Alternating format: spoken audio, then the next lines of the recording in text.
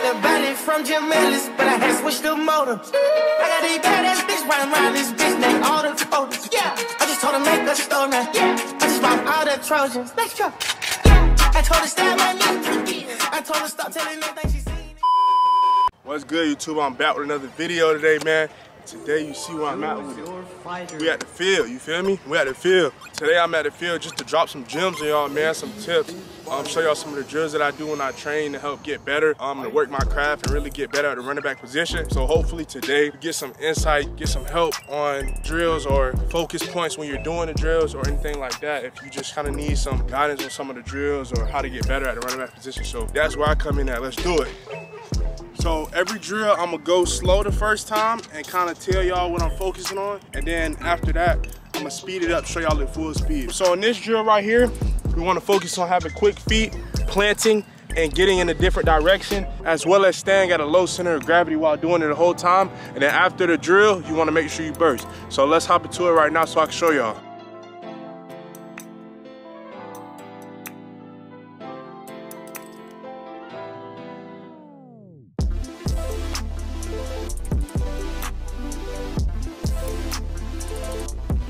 Also, I don't know if I mentioned this, but that last drill does not have to be done with hurdles. They can be done with bags. You can set up cones in that way. Just make sure they're kind of like a staircase. You'll be good. So that's kind of how you set it up if you don't have hurdles. Okay, so introducing the next drill. In this drill, we basically just want to focus on having a low center of gravity like you're running the ball, exploding out of your lateral movements, and planting and exploding. So a lot of movements at the running back position, you want to be able to plant, drop your weight and explode, whatever you're doing. Anytime you move it, if you're jump cutting, you want to drop your weight and explode to that jump cut. So let's hop right into this one.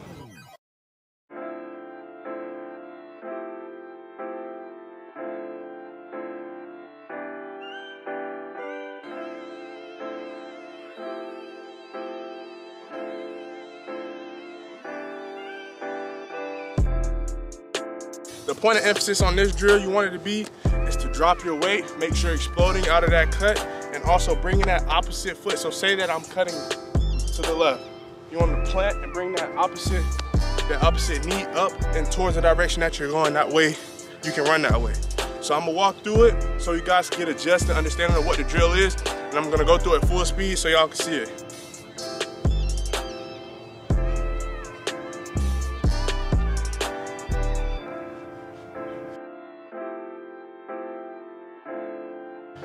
Now I know some people, some running backs, I try not to do this, but I know some running backs, when they're doing this drill, they like to break it down.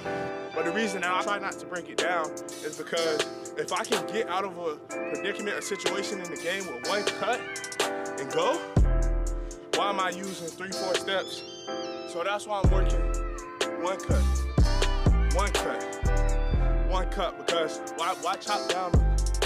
You know, and I'm changing direction to probably like a 45-degree angle. It doesn't make sense. So you want to make sure you're pressing it, planting, pressing it, planting.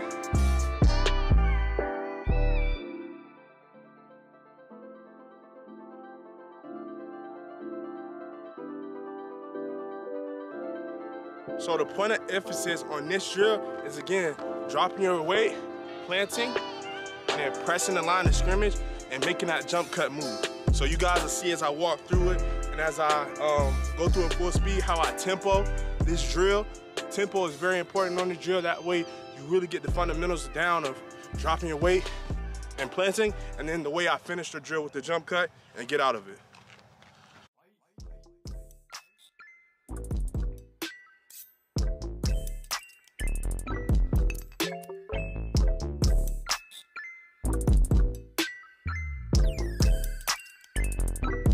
Getting kind of dark out here, y'all, so I got one more drill, and this is kind of like the finale, kind of more complex drill, more if you kind of mastered everything else, then you kind of work on this. But I know it might be some dogs watching me, so you feel me, you gotta have something for the dogs that have been working at this for years.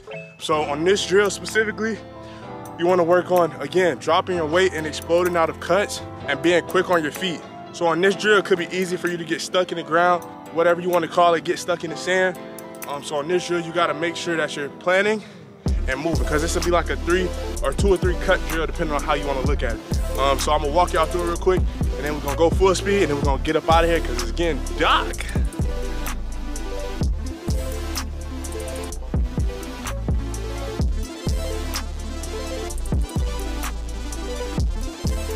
What's up, y'all boys?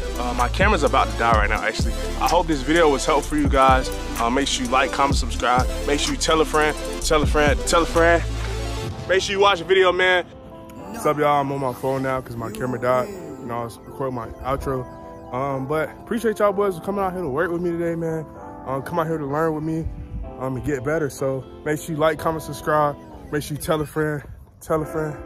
Tell a friend. You already know the motto, man. Without further ado, we out.